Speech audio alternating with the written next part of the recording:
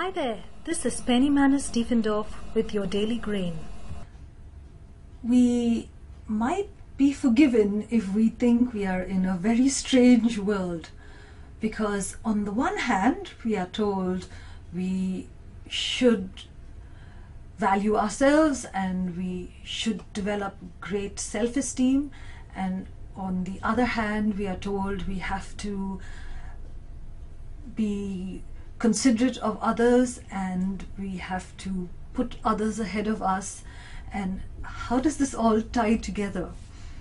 And we also hear a lot of complaints about people or generations being self-centered. It's all about them, and I think pretty much every generation has complained about the next in this fashion. So what does it all mean? How does it all fit together? Well, actually it fits together very well, because self-awareness and self-respect is the polar opposite, actually, of selfishness and self-centeredness. Because once you are conscious, once you really know who you are, selfishness and self-centeredness and navel-gazing all come to an end.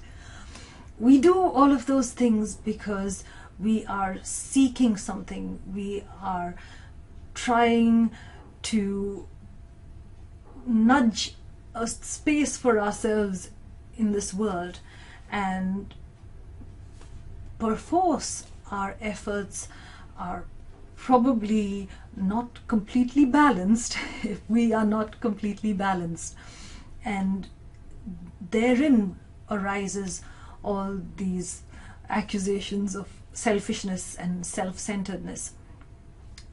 And like I said, it's the polar opposite of self-awareness and being centered.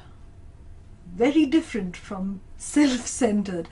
When you are centered within yourself, within your knowledge of who you are as a person, then and only then can you have that consideration for other people.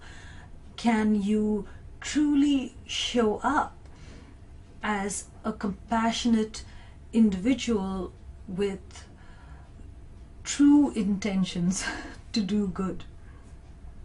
From any other state, it is a guesstimate, because there are things that are not resolved within yourself.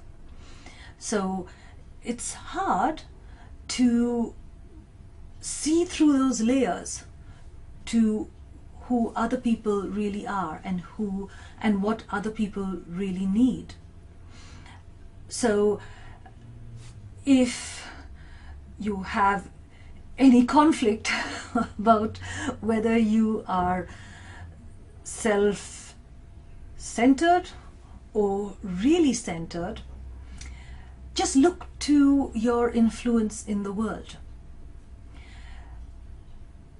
Does who you are as yourself benefit people around you, or does it cause chaos?